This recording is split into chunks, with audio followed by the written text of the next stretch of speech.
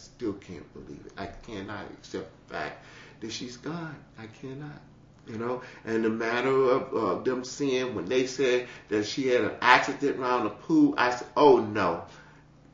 How many kids or teenagers did you have that have a swimming accident around the pool and drown? She was a very focused person.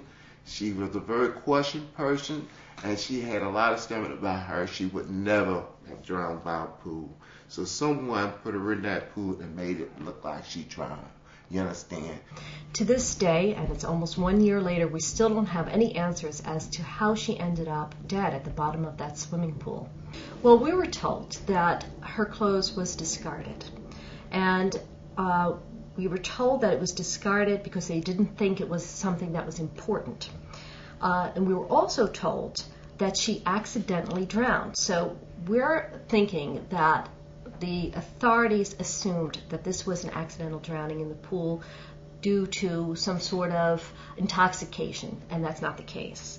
There were 2 toxicology tests, one in Ghana and one conducted by the FBI. Both those results indicate negative toxicology. They claimed that she went back to her room, was allowed to go back to her room by herself, and from what I understand, she never made it back to her room.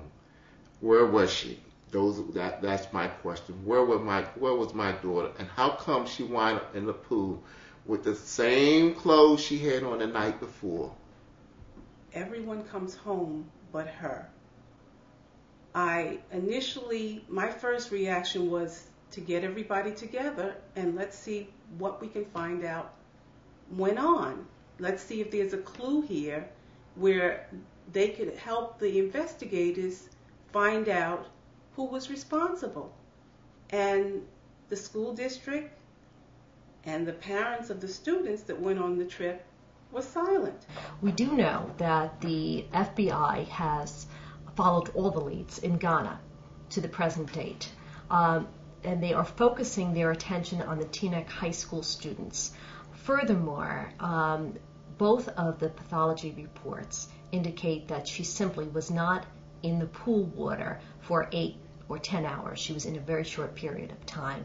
She worked hard to go to Ghana, to Africa, and didn't even get to live to see it. She was dead within 24 hours. The Moores were very concerned that their daughter's legacy not be in vain, that her death not be in vain, and that her legacy should be one of love and helping people and seeing that this never happens again. We came up with the idea about Phylicia's Law, that there should be some sort of federal legislation to regulate off-campus school trips. And that regulation should be in place in every public school, every high school, every college in this nation. And it should state that there should be some bed checks, there should be head counts conducted. None of that was done with this Teaneck High School trip, and we feel very strongly that if there was a bed check, that this would never have happened to Phylicia.